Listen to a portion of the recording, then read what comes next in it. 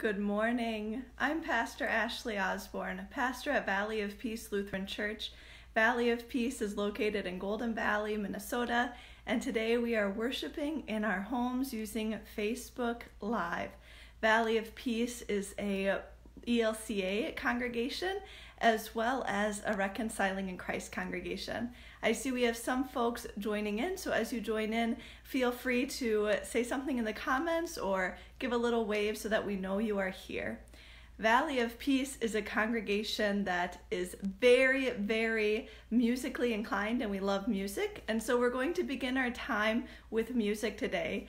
Zach Carlson, our director of music, will be posting a link to a hymn in the comments. I'll be playing about a minute of this link to give people a chance to catch up as they're tuning in and joining us this morning.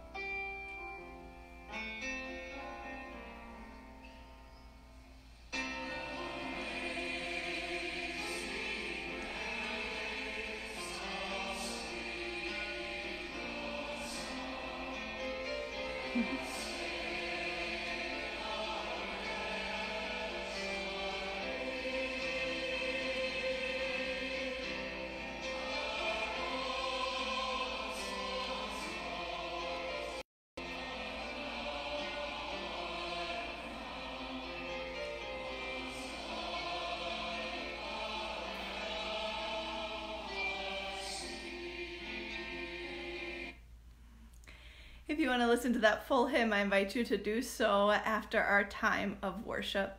As I've said before, I'm Pastor Ashley Osborne, and welcome to Valley of Peace Lutheran Church on Facebook Live Worship. Valley of Peace is a Reconciling in Christ congregation, which means we welcome and celebrate all people are welcome to participate in our ministry and our life together. So I give thanks that you are joining us on Facebook Live this morning. Your presence enriches this time together, and we give thanks that God enriches all of our lives. We'll begin our time like we always do with some welcome and announcements. We are continuing in this time of self-quarantine and worshiping and connecting with one another from our homes. So I hope you are connected to our weekly e-news as well as emails from Sally.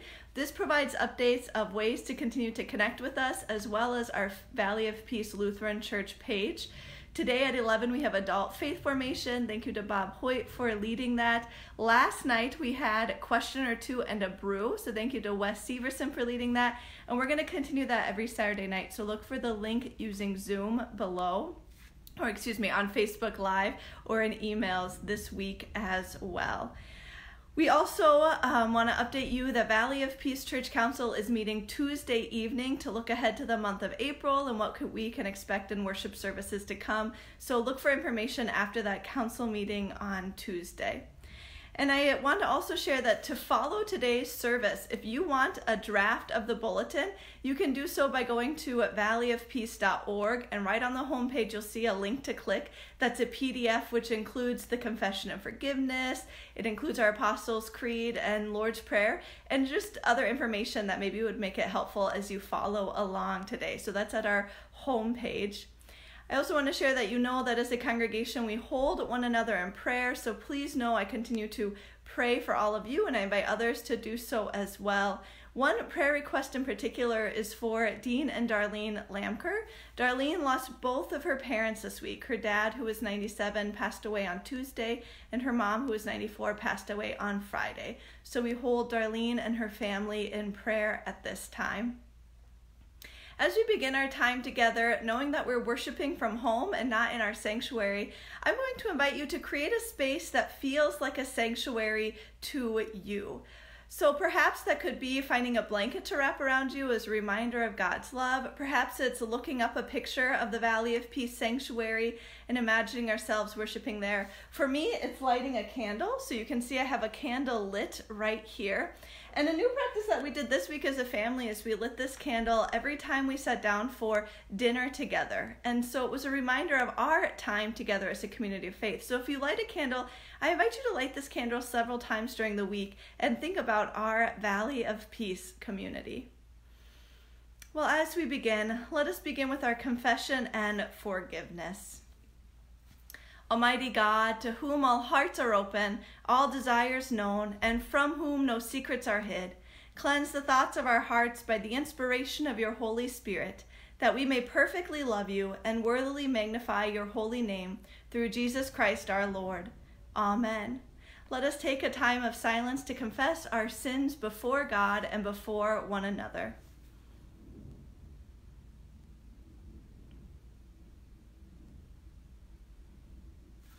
Most merciful God, we confess that we are captive to sin and cannot free ourselves. We have sinned against you in thought, word, and deed, by what we have done and by what we have left undone.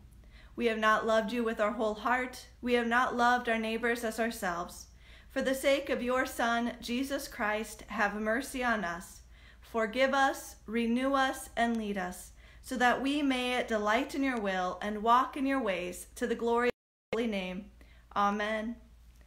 God, who is rich in mercy, loved us even when we were dead in sin and made us alive together with Christ. By grace you have been saved. In the name of Jesus Christ, your sins are forgiven. Almighty God, strengthen you with power through the Holy Spirit, that Christ may live in your hearts through faith. Amen. The grace of our Lord Jesus Christ, the love of God, and the communion of the Holy Spirit be with you all. Amen. Let us join together in prayer. O Lord, no one on earth knows the hour of your return. Only keep us watchful and awake, that we might always be at work in your kingdom for the sake of Jesus. Amen. Well, you may have noticed that I'm moving around in my house as we find places to worship. And today for our children's time, for our object lesson, we have a little activity. So I'm going to lift up the camera here, and I want you to look at the objects on the table here. Oops, I got to make sure I'm getting this correctly.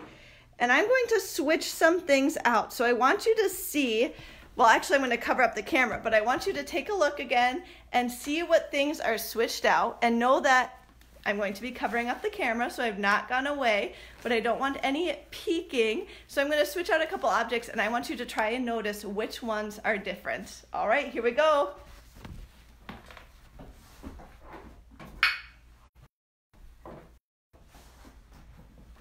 Okay, I'm just switching out some stuff. Just give me a moment here.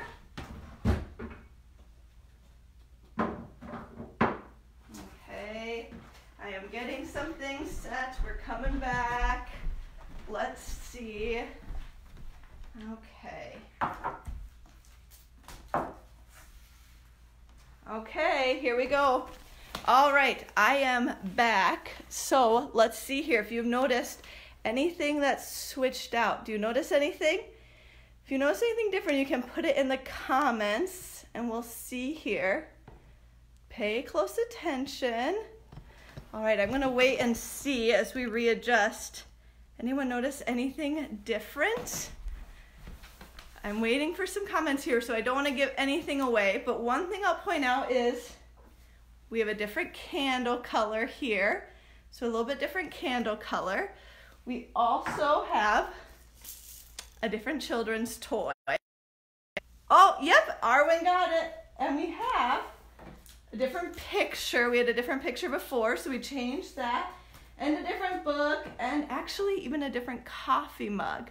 So, oh, I see that Bowden guessed it correctly. Everything is different except for this candle. So the candle is the only thing that stayed the same, the candle that we lit at the beginning of the service. And I did this on purpose because in the story we're going to read here soon from Scripture, it's a reminder that when everything feels like it changes around us, God's love stays the same. So in our model today, everything changed, but the one thing that's consistent is God's love. And that's true for our lives as well. Amen. Well, let us continue our time together with Scripture. So if you have your Bibles present, we're continuing in the Gospel of Mark. Today we're in Mark 13, verse 8, and then we'll pick up 24 through 37. Let us hear the word of our Lord.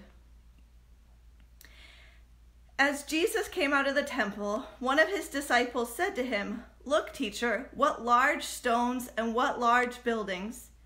Then Jesus asked him, "Do you see the great buildings? Not one stone will be left here upon another. All will be thrown down." When he was sitting on the Mount of Olives opposite the temple, Peter, James, and John, and Andrew asked him privately, "Tell us, when will this be, and what will be accomplished?" Then Jesus began to say to them, "Beware that no one leads you astray. Many will come in my name and say, 'I am he,' and they will lead many astray. When you hear of wars and rumors of wars, do not be alarmed. This must take place, but the end is still to come. For nation will rise against nation and kingdom against kingdom. There will be earthquake in various places. There will be famines. This is but the beginning of the birth pangs. As for yourselves, beware, for they will hand you over to councils, and you will be before governors and kings.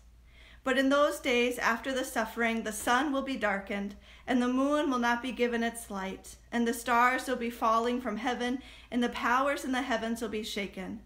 Then they will see the Son of Man coming in the clouds with great power and glory. Then he will send out the angels and gather his elect from the four winds, from the ends of the earth to the ends of the heaven.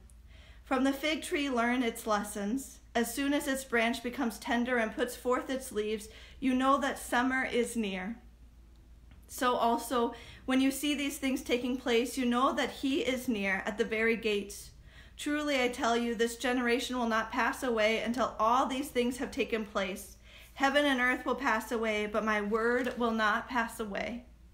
But about that day or hour no one knows, neither the angels in heaven nor the Son, only the Father. Beware, keep alert, for you do not know when the time will come. It is like a man going on a journey, when he leaves home and puts his slaves in charge, each with his work, and commands the doorkeeper to be on the watch. Therefore keep awake, for you do not know when the master of the house will come, in the evening, or at midnight, or at the cock crow, or at dawn. Or else he may find you asleep when he comes suddenly. And what I say to you, I say to all, keep awake. This is the word of the Lord. The people of God say, thanks be to God. Thanks be to God. And I'm reading from our NRSV translation, the translation that we always use as we read in Scripture. Please join with me in a word of prayer. God, open us up to your word which passes faithfully from our ears to our hearts and from our hearts to our lives. Amen. I'll be honest with you this morning and say that when I first read the text earlier this week and when I reread it today, I had tears in my eyes, because as I imagine the disciples hearing Jesus talk about the temple being destroyed, buildings come crumbling down, the world as they know it shifting beneath their feet, it felt all too familiar. That for the disciples, I don't know how it is that they heard what Jesus was saying, but they had to have been thinking, the world is changing. The world is going to shift. And I think about this for us today as well, as we live in this time of pandemic. The world as we know it has shifted. Our plans have been crumbling down. Our routines have been crumbling down. Things that we have known to be certain before have shifted and changed. We now have desks set up in our homes for work and for school. We have travel plans that have been canceled, that have been crumbling down around us. All of us have experienced the pain of this time when it feels like the world as we know it is shifting beneath our feet.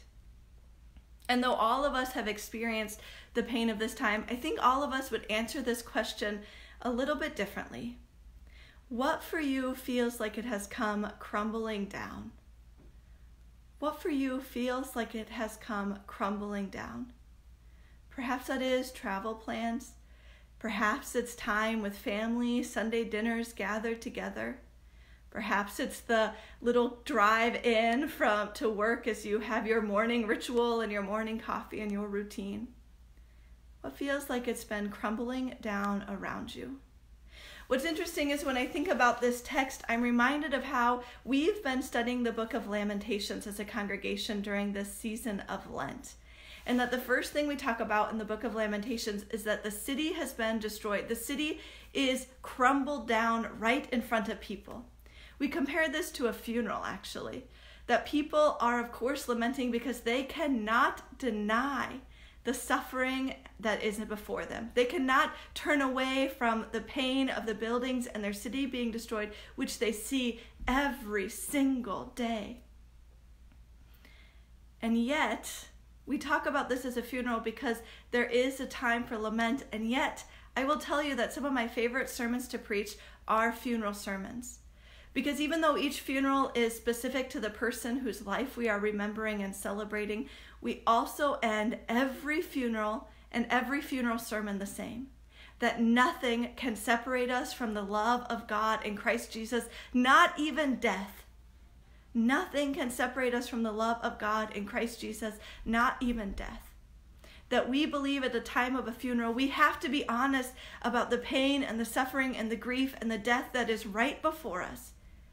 But we also have to be honest about the new hope that has been offered to us through the promise and the life of Jesus Christ our Lord. This new hope which is pointed to in this text today, friends. Jesus talks about this is but the beginning of birth pangs. And we know that after a birth, you hold a new life in your midst. And Jesus talks about how we take our lessons from the fig tree, that it branches new leaves, that there is new life in the nature around us.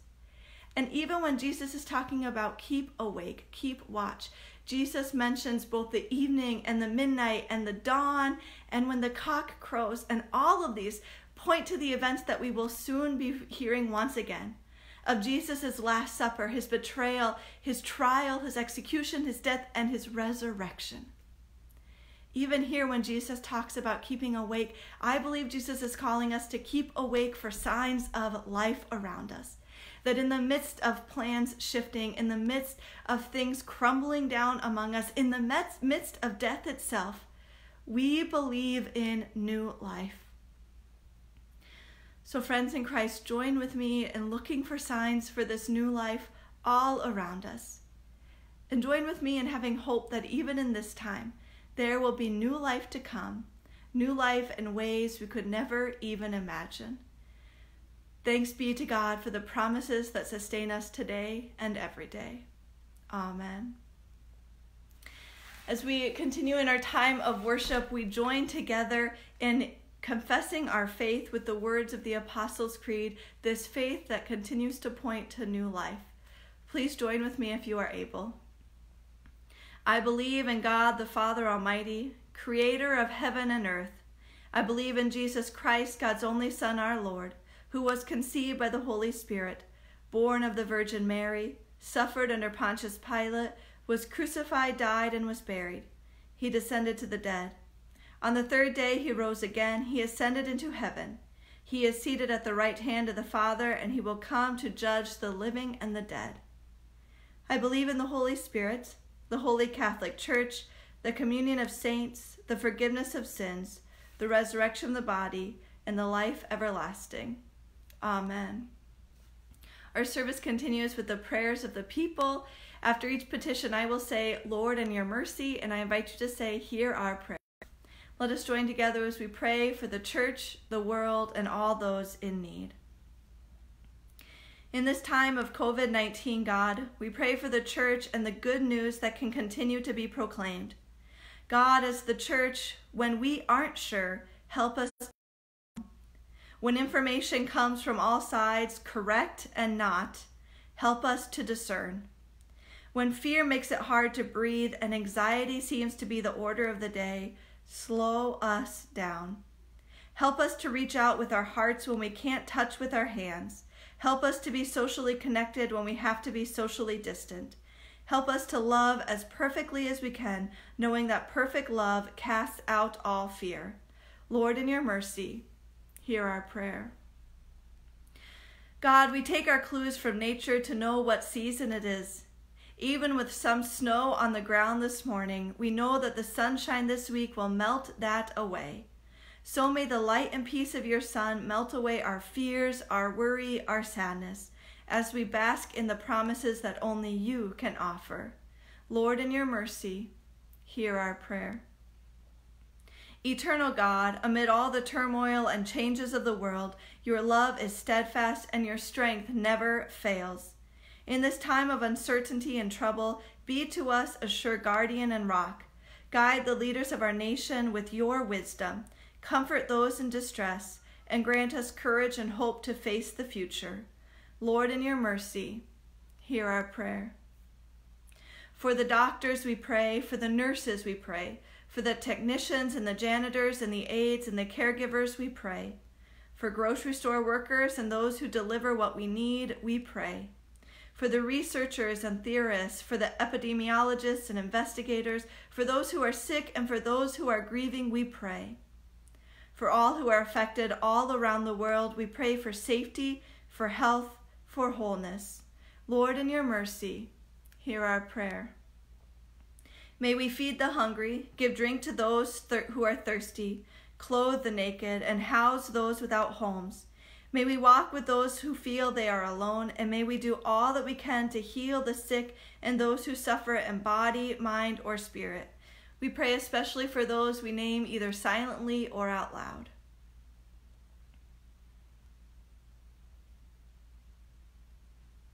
Lord, in your mercy, hear our prayer. Eternal God, your love is stronger than death, and your passion more fierce than the grave. We rejoice in the lives of those whom you have drawn into your eternal embrace. Keep us in joyful communion with them until we join the saints of every people and nation gathered before your throne in your ceaseless praise. We pray especially for the family of Dean and Darlene Lamker after the death of Darlene's parents, and we pray for those we name either silently or out loud at this time.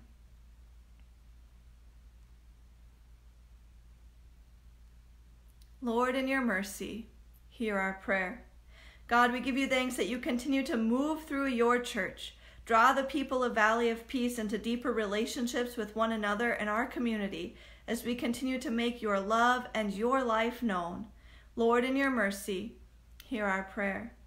Bless all for whom we pray this day, and keep us alert to the ways you are working in the world. In Jesus' name we pray. Amen. Gathered into one by the Holy Spirit, let us pray as Jesus taught us. Our Father in heaven, hallowed be your name. Your kingdom come, your will be done on earth as in heaven. Give us today our daily bread. Forgive us our sins as we forgive those who sin against us. Save us from the time of trial and deliver us from evil. For the kingdom, the power, and the glory are yours, now and forever. Amen. This is a time where if we were gathered in person, we would pass our offering plates. And so I'd like to take a moment to pause and invite you to consider what kind of offering you can offer at this time. Knowing that God is the giver of all good things, think about what it is you can offer. For some, those have been people reaching out to me to say, I can help with any technical needs. For some, it's been saying we have food and supplies ready if anyone is in need. And for many, it's been continuing with your financial gifts. I know that we have many folks who have started to give online for the very first time, which we greatly appreciate. So thank you, thank you, thank you.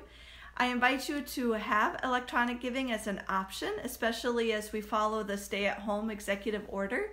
To give electronically, you can go to the Valley of Peace website, and on the right-hand side, you'll see a Give Electronically option. Thank you for the gifts. Amen. As we close our time together, I want to share the blessing of our Lord with you. The Lord bless you and keep you. The Lord's face shine on you and be gracious to you. The Lord look upon you with favor and give you God's everlasting and almighty peace. In the name of the Father, and the Son, and the Holy Spirit, one God, Mother of us all. Amen. For our closing hymn, I'm going to play just a portion of a song that Beth Brandt recorded, and Zach Carlson, our director of music, will post this online. Beth is our organist, pianist, accompanist at Valley of Peace. I invite you to listen to this link even more as we close our time out together. And for those who would like, we have First Communion class today at 11:30 on Zoom. Reach out to Emily or I for the link. We also have adult faith formation happening at on Zoom. Reach out to me for the link as well, and that can also be found on this Facebook page. join together in listening to a section of our closing hymn.